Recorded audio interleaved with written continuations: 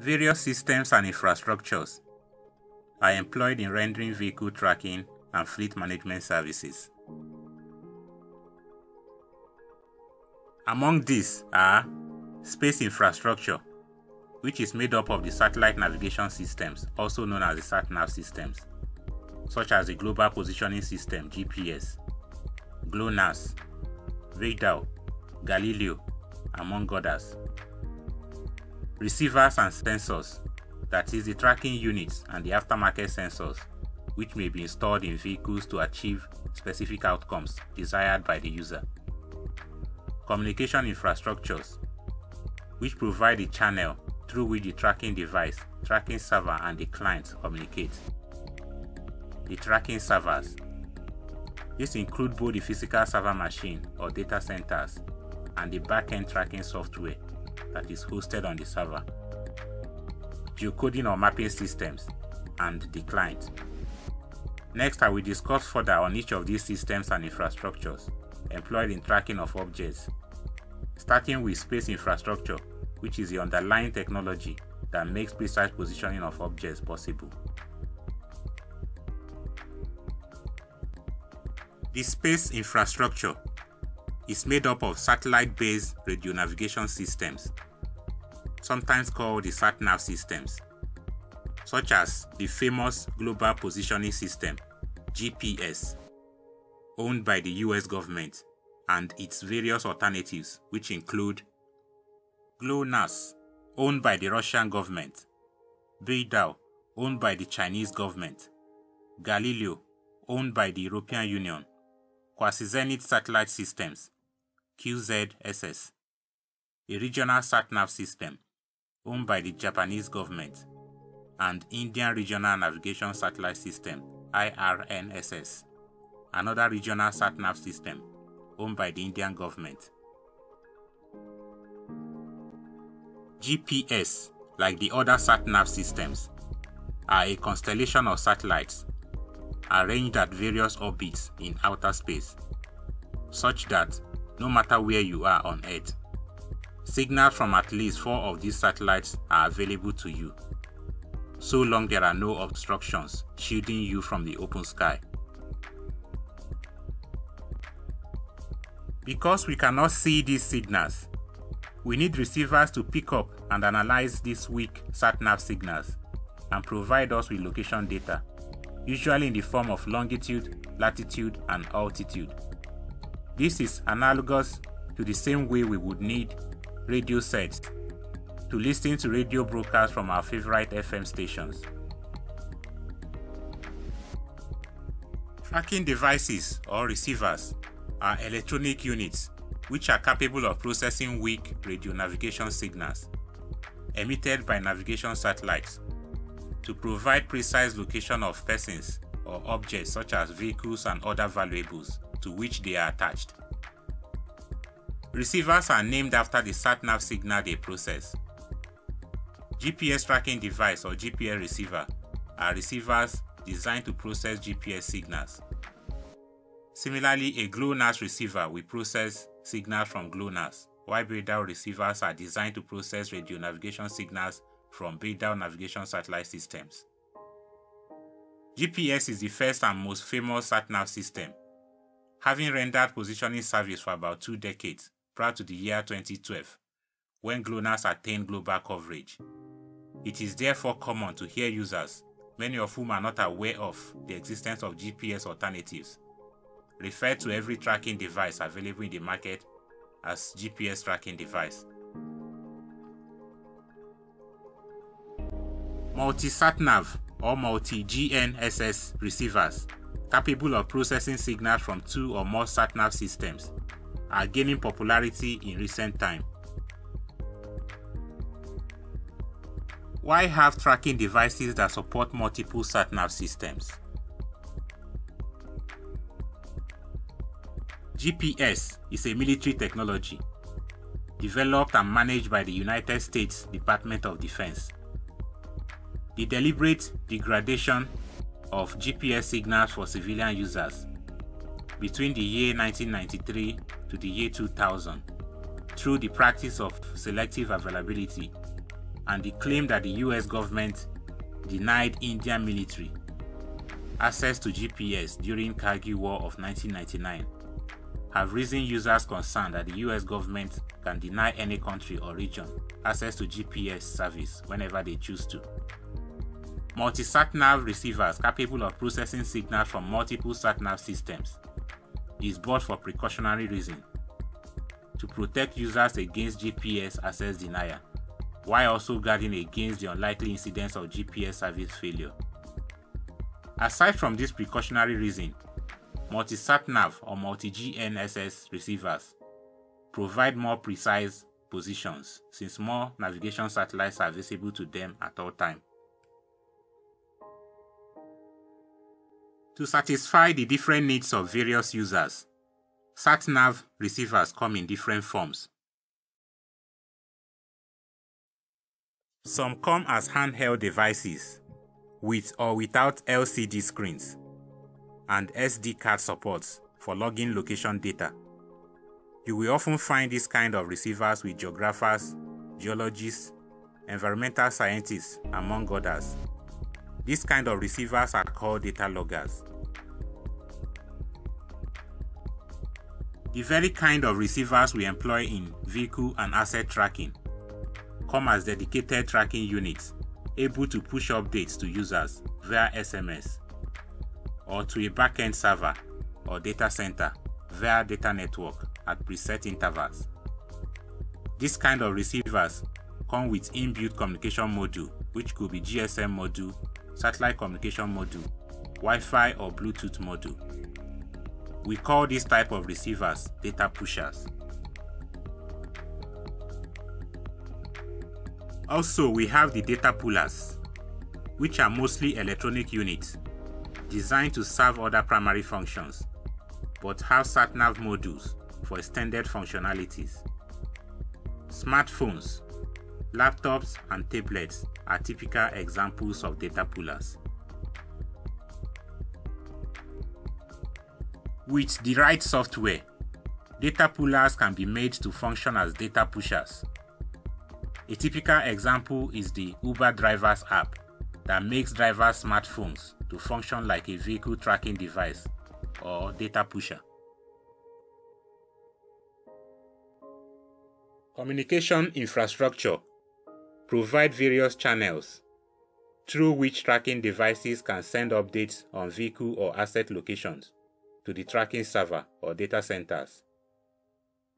The tracking device is also queried through these communication channels. Depending on the capabilities of the tracking device, data can be transmitted to the server in one of several ways.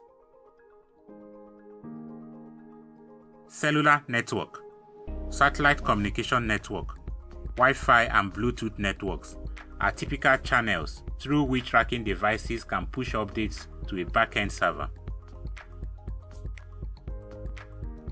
Cellular network is so far the most common method of transmitting data to the tracking server.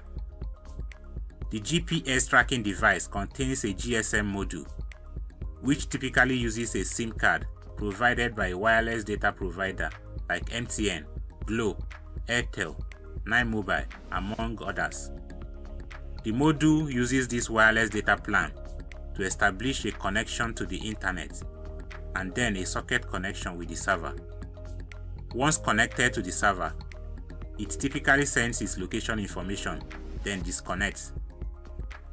Data can be transmitted using TCP, which stands for Transmission Control Protocol, or UDP, which stands for User Datagram Protocol. In some cases, data may be sent to the server using SMS via an SMS gateway.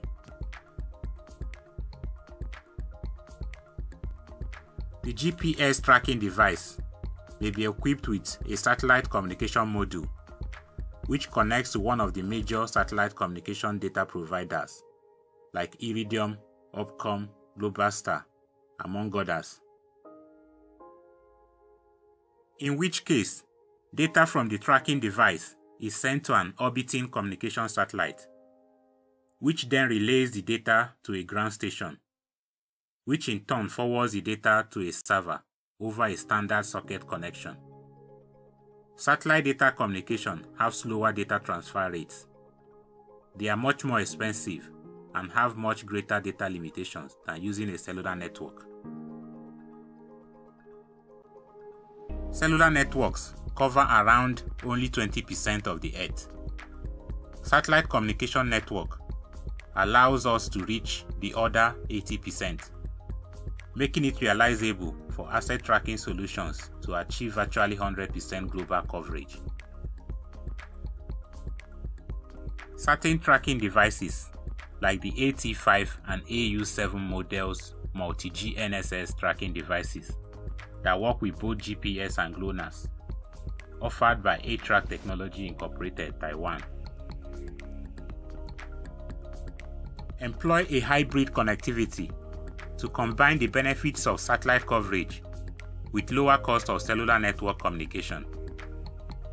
A-Track AT5 and AU7 models tracking devices use Iridium SBD module to ensure an always-on data connection and zero downtime. These devices are equipped with intelligent control units, with which they automatically switch between cellular and satellite networks to minimize data transmission costs, while making sure the trackers are online at all times. By default, these tracking devices will use the cellular network for two-way communication with the tracking server. When cellular network is unavailable, the tracking device will automatically switch to data transmission via Iridium network. The GPS tracking device may contain an IEEE 802.11 compliant Wi-Fi module, which connects to a wireless router to send data to the server. This type of application is typically limited to localized environments, such as tracking vehicles traveling within a closed yard, like a manufacturing plant or factory, a closed estate, a mining plant, among others. The advantage with this solution is that there is no associated cost with the tracking of vehicle, aside from the initial investment. However, the coverage area is limited to a very specific geographical area with Wi-Fi network.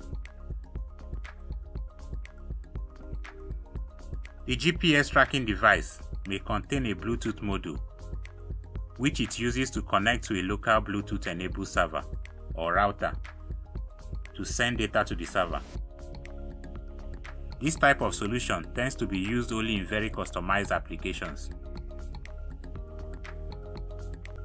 Tracking servers include the physical server machine or virtual machine (VM), available as a cloud service, and the back-end tracking software.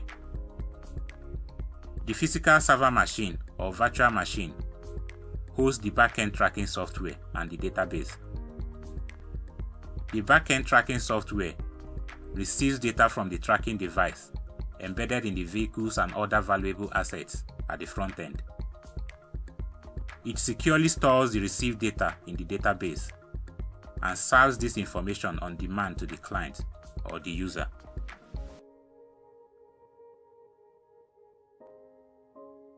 Tracking devices provide location of vehicles and assets being tracked in the form of position coordinates.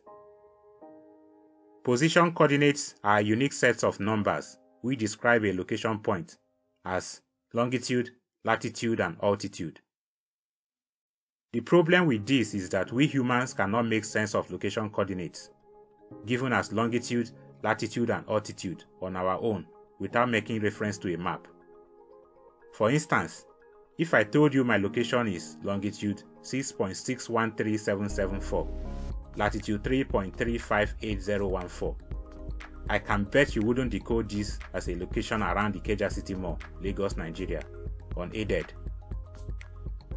We need geocoding systems to make sense of the position coordinates provided by the tracking devices.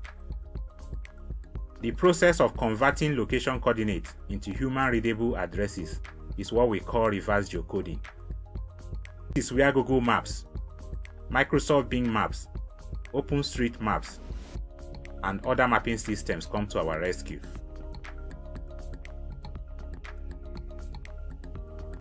Tracking software and mobile tracking apps are designed to make API calls to Google Maps or other third-party mapping systems in the background, displaying mapped interface where position coordinates provided by the tracking unit are pinned to corresponding positions on the map. The client refers to the various devices and software through which users interact with the tracking device and access data stored on the database hosted on the tracking server. Browsers such as Mozilla Firefox, Google Chrome, Internet Explorer, and mobile tracking apps like CityWatch mobile tracking app, Tracker Manager, and XGPS Monitor by Navixi all constitute the client. The client performs three major functions. These functions include data retrieval, data processing, and data presentation functions. The client is responsible for data retrieval from the database hosted on the tracking server. Usually, the client retrieves data stored on the database by placing a HTTP request call to the tracking server. Also, the client performs data processing functions, such as connecting to third-party geocoding applications like Google Maps through API to turn coordinates to actual addresses. The client is also saddled with the responsibility of presenting the retrieved data in ways that are meaningful to the user.